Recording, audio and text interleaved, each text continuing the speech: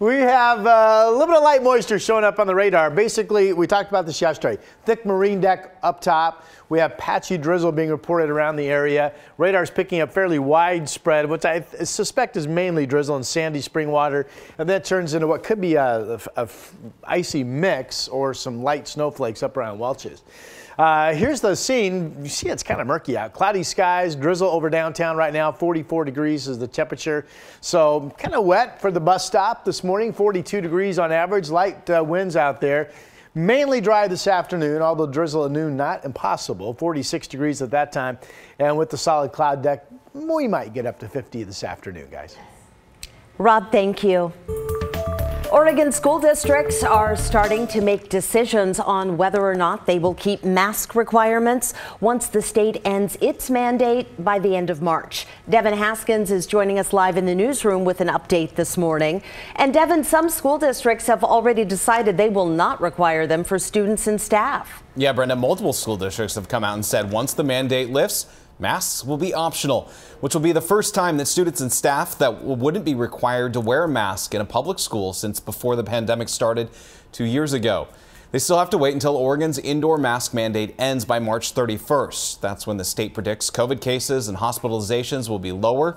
The state will not set metrics for districts to use. Instead, it's urging districts to work with local public health agencies to decide what COVID precautions make the most sense for each area. Amity, Newburgh, and Yamhill-Carlton school districts have all said masks will no longer be required after the 31st. Other districts we reached out to are taking staff and community input before deciding. We spoke with the Amity superintendent, who wants to make masks optional even sooner. I sit on the Oregon Small Schools Association board, and we represent over 100 districts across Oregon. It's pretty unanimous across those districts that they could, like Amity, very quickly move into this mode and really don't need the 7 weeks. Other districts making the decision: Sherwood, Medford, Bend, Lapine, and Silver Falls, making masks optional once the mandate lifts. The Molalla School District will hold a special meeting on Thursday to discuss the issue. Some of our area's largest districts, though, have yet to make a decision on the matter. Drew?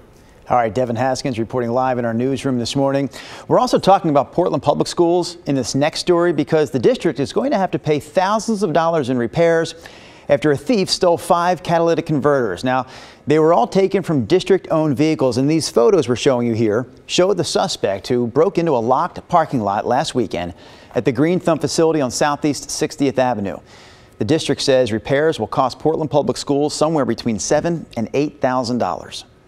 Well, the community is coming together to support a 13-year-old down in Sweet Home after a group of teens beat him up. And we want to warn you, some of the video is disturbing. It shows 13-year-old Gavin Donor being punched and kicked by a group of older teens last Wednesday at Sweet Home High School. His mom, Katie, says he has autism.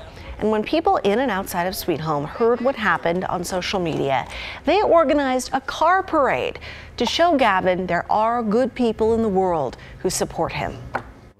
Overwhelmed. Yeah. We're super grateful for all the support that we've gotten from, especially from Sweet Home, but from everybody. I've gotten messages, he's gotten gifts. It blows my mind. Yeah. That's awesome. Gavin's mom says he's starting to feel better, but you can see he still has quite the black eye. 3 teens have been arrested so far. The owner of a Southeast Portland restaurant says it's been broken into 4 times, and he hasn't even held the grand opening yet. Ezekiel Gutierrez owns Mikava and Cocina near Mall 205. He says thieves stole thousands of dollars of tools and equipment, including 3 gas heaters, which cost $2,800 apiece. Surveillance cameras recorded one of the suspects in late January. Of course, the cost of these break-ins is a big deal, but what bothers Gutierrez most is the lack of support. He claims authorities aren't doing enough to find the thieves. But people have to do something about it. I mean, all the businesses, people are losing their business, their livelihoods, all the work for the life's work. Unfortunately, what's happening to Gutierrez isn't unique. A business advocacy group called Bricks Need Mortar found that about 2/3 of its small business clients have been broken into or vandalized over the past year and a half. Well, the Oregon wine industry is dealing with supply chain issues and worker shortages, just like so many other industries. And that means you might have to pay more for your favorite bottle of wine. We're going to talk about Jeff Lewis here. There he is. He's with Alexandra Vineyard and Winery in Newburgh, and he's one of the speakers at this week's virtual Oregon Wine Symposium. He's going to speak about some of the issues the industry is facing right now. Like Nina just mentioned, we're talking supply chain issues, worker shortages, and also inflation. Lewis says there is still a lot of demand for wine, but there's just not as much stock as there was before COVID.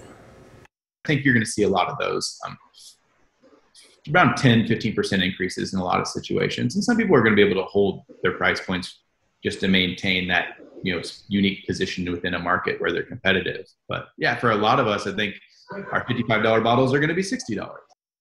So buyers want to know, when are prices going to go up exactly? Well, Lewis says it's already happening at Alexandra. They're charging a couple of dollars more already for certain bottles of their wine.